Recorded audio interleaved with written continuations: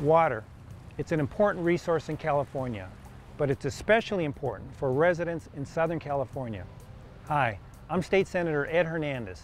The reality of water in California is that most of the state's precipitation falls in the northern part of the state and in the Sierra Nevada mountains. But the majority of farms and people are in the central and southern part of the state. These facts have enormous implications. Along with my work in the Senate, I'm bringing you a few short videos to get you up to speed on what you should know about water. In the first episode of San Gabriel Valley Waterwise, I'll show you where our area's water comes from. Then we'll talk about the threats to our water supply that should have all of us concerned.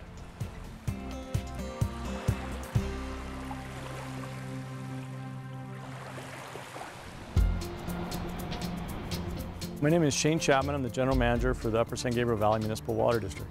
Since 1960, the Upper District, along with several other agencies and water utilities, has provided a reliable, high quality, and affordable water supply. When it comes to managing water in the San Gabriel Valley, the conversation starts and ends with what's below our feet. A giant geologic bowl capable of holding an extraordinary amount of water. It's easiest to think of the basin as a large bowl. The sides of the bowl and the bottom of the bowl are defined by solid rock that's deep beneath our feet. Inside of that bowl, there's gravel, sand, and in between all those small pieces of gravel, sand, the rock, is water. The area that it underlies basically runs from the mountains directly behind me, the San Gabriel Mountains, southward down to about the 60 freeway. And it runs westward from about the city of Glendora all the way over to the city of South Pasadena. But we have to keep in mind that there's a finite supply from the basin, and we rely on that water to provide freshwater drinking supply to all the residents of the San Gabriel Valley.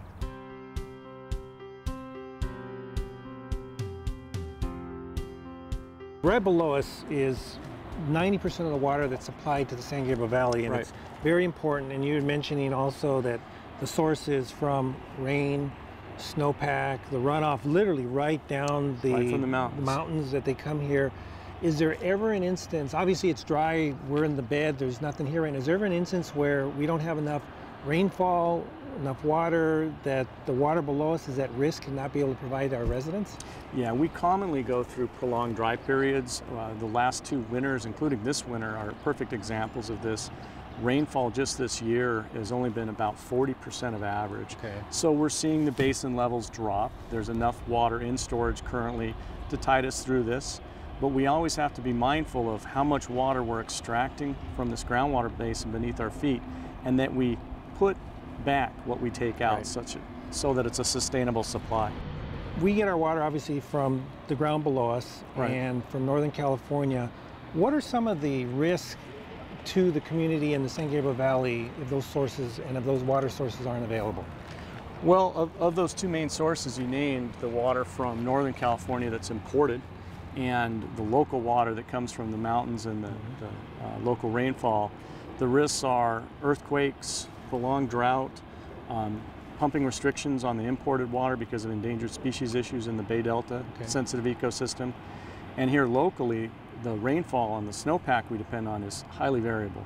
So we have to take all that into account as we manage the local water supplies and make sure we preserve enough water in this groundwater basin that's below our feet in order to carry us through those times, those long dry periods as an example. So when you're saying earthquake, I'm assuming earthquake in Northern California, if the levee should break and therefore that water is not going to be accessible here to Southern California.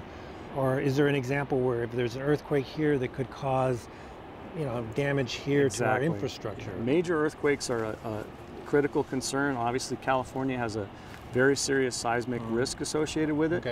And here in this basin, in the San Gabriel Valley, we're plumbed into the entire state, all the way up as far as San Francisco, where we get our water. And all along that string of infrastructure we depend on, there's several earthquake faults, including the San Andreas. And that runs right through some of the facilities that delivers that water to us, as well as through the Bay Delta area. The work that Shane and his colleagues will be embarking on over the next few years will be critical to our future water supply. But it's going to take a team approach. Change needs to happen at the government level in Sacramento and in the way we use water at home. In the coming episodes, we'll bring you the story of how the San Gabriel Basin became polluted, and we'll show you how cutting-edge technology is being used to address the problem. I want to thank Upper San Gabriel Valley Municipal Water District and especially Shane Chapman. The San Gabriel Basin is crucial to the future of our community, but the fact is, it's in danger, and we need to take action to protect it before it's too late. To learn more, visit sen.ca.gov/Hernandez. I'm Senator Ed Hernandez, and thanks for watching.